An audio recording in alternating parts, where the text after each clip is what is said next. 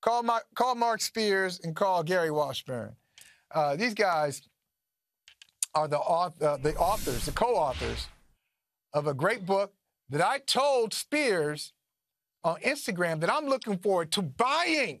I don't want a complimentary copy. Marc Spears, my brother, another brother from another, Marc Spears. Love this brother, Gary Washburn. Welcome. But they are the co-authors of a book, The Spencer Haywood Rule, Battles, Basketball, and the Making of an American Iconoclast. What's up, fellas? What's up? Man, you don't age, man. You don't age, Holly. What's up, bro? What's up, Mike? Man, I'm just trying to keep it together. You know what I mean? You know how it is. Oh man, we wish we could be in person with you guys. I know, man. Hey. I want to point to. I really want to say this seriously. I'm so proud of you, brothers. I'm proud of you both. It is not easy to write a book and then to write a book together. I think that's a great experience. Just give us a sense of how the process. How did it start? Did you go to Washburn? Washburn, you go to Spears. Hey, we should do this thing. Like, how did it work? Well, actually, Bill Duffy, the super agent, you guys know, he reached out to me and he said Spencer Haywood would love to do a book. And I had done some stories with him with the Undefeated, and he wanted me to write it. And as you guys know, man, my schedule's crazy, and I wanted to do it and didn't really have time to do it by myself. And I knew Gary, me and Gary go back a long time, was interested in doing a book too. And I was like, hey, Gary, man, you want to join with me on this project? He was all for it. And, so we collaborated and came together to start interviewing Spencer Haywood to eventually get this book done. Yeah, Gary, I mean, I know what just doing this show means for me and Michael. It's a long time coming for our relationship. Just as brothers, as friends, as colleagues, Gary, then Marc, what did this process, how much closer did it bring you guys? What did it do for your relationship? Oh, wow, that's a heavy question, Mike. Yeah, it's been amazing. It's been amazing. You can cry if you want. You can cry. I saw you dab your eye. No, I'm gonna cry in the car. I think, like, basically, as Black journalists, we don't get a lot of opportunities to do these type of things. We don't get a lot of book deals. We don't get a lot of opportunities to write about the athletes for which we cover for whatever reason. I mean, we can go into that maybe on another show, but I think a chance to work with Marc, and then, I mean, it's always great to work with a close friend, and then on someone who's just so impactful for the last 50 years, a guy who people really don't know his story, and he's been kind of underappreciated for sure. Over the last decade, he's gotten a lot of flowers. He's gotten into the Hall of Fame, but for years, people kind of didn't know who Spencer Haywood was and didn't know his impact and didn't know that he went all the way to the Supreme Court. And one of the people that approved his allowance into the NBA was Thurgood Marshall, and he met Thurgood Marshall. He went out to dinner with Thurgood Marshall. I mean, that's historic stuff. That's stuff that we all need to know. So to tell such an impactful story from, humble beginnings, Mississippi cotton picker, all the way to marrying Iman and being in New York and playing for the Knicks and winning a title with the Lakers. I mean, it's a story that's just so rare and unusual. It was just a pleasure to tell it. Marc, what did it mean for you to partner with Gary? No, I think Gary said it best in terms of, getting an opportunity. Neither one of us have ever written a book before. I've been covering the NBA for 21 years. Used to be at the Globe covering the Celtics. Gary's been covering the NBA for over 15 years. So, I think it was frustrating time after time when you see different NBA stars, a lot of which who you had great relationships with, and they didn't ask you if you want to do it.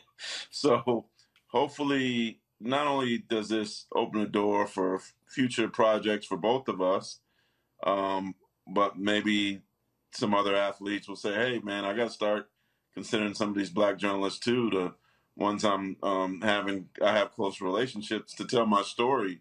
And that's not to say that white journalists and whatnot don't write great books or anything like that, but I do think that Spencer Haywood had a comfort level in talking about a lot of things in terms of racism and growing up in cotton fields and things like that, where perhaps he felt like he could lay his hair down a little bit and be more comfortable talking about these stories than perhaps he would have otherwise.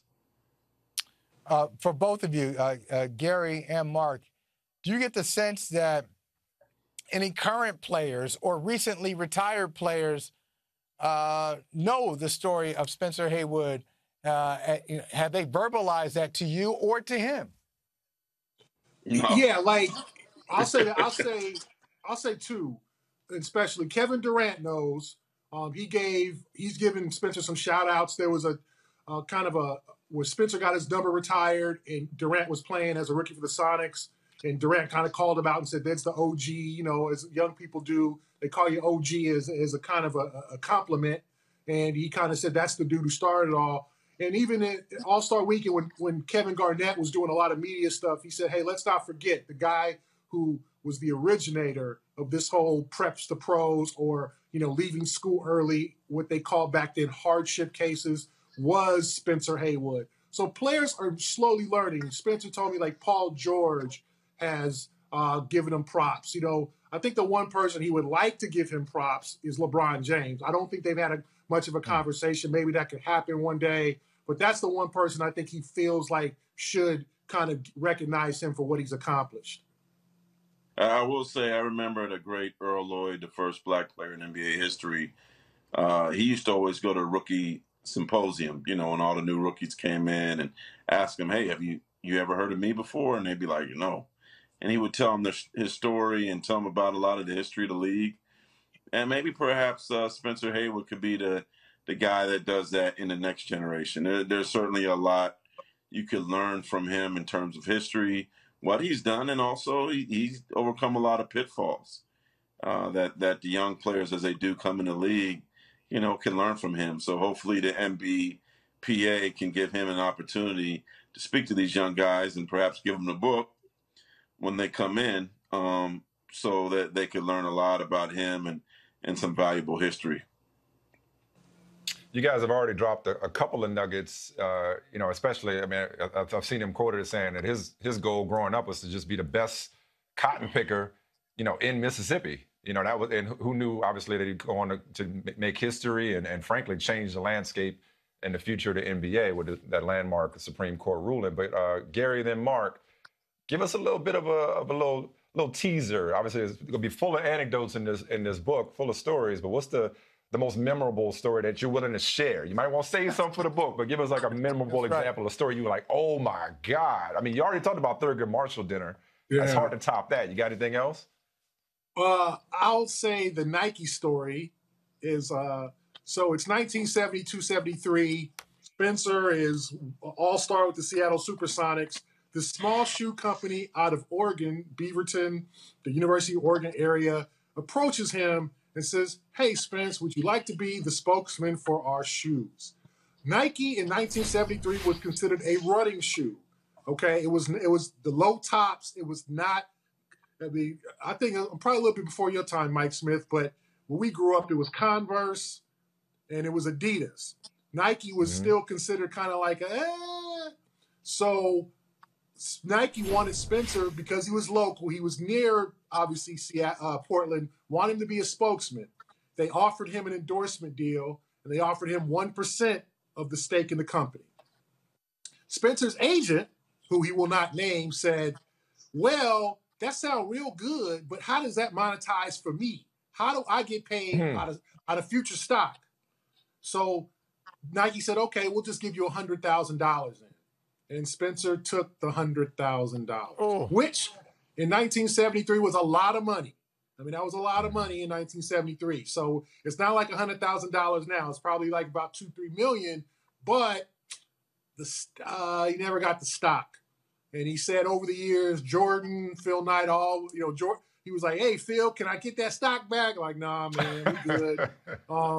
And Jordan's giving him a hard time. Obviously one of the things that you learn, because no one knew. Everyone's like, oh, damn, they had Jordan. No, they didn't have Jordan in 1984. So let's not, it was an understandable kind of faux pas, but it's something that he kind of shakes his head at, and he just, you can do nothing but laugh. I'm glad Mike Smith phrased it that way. What are you willing to give up for free? Because we're trying to protect. Listen, let me be your advisor. We're trying to protect. Let's protect the goods. Get people to buy that stuff. There's plenty more. I mean, Spencer. Okay, I know. Okay, it's good. Unadulterated. I mean, I'm sure Marc. Some of the stuff we heard and listened to, and he told us was like, wow. How can I get this in? How can I phrase this correctly? Because Spencer's the master of the 4-letter words, but he's a brilliant man. So yeah, that's just one. That's one nugget, but no, that's plenty more from the days of Marc was able to talk to him about days of growing up in Mississippi to the Olympics to everything else he's ever accomplished.